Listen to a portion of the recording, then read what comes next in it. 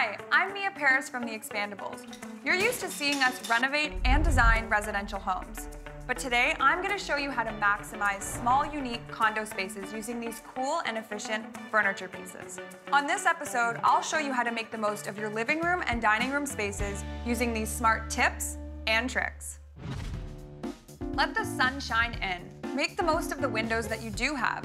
Allow natural light into the space to make it feel bigger than it is. And if you feel the need to put furniture in front of the wall of windows, I recommend using something like a chair and a half, which has a smaller scale to it and won't obstruct the views or block the light. When working with efficient urban layouts, scale is really important. A large, chunky sofa would take up too much room and make it feel overcrowded.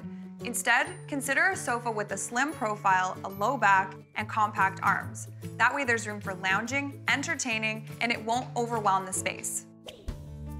Make your furniture work double duty for you and you won't regret it.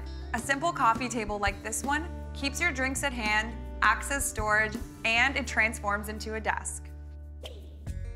Take a style cue from your favorite local foodie hangout and use stools that you can tuck under the table so there's lots of room to move around. Pro tip, when storage is at a minimum, match your stools to your kitchen island. So when you have guests over, there's plenty of seating to go around so you can keep the party going. You'll see for yourself how easy it is to maximize your living area by just using space-saving furniture.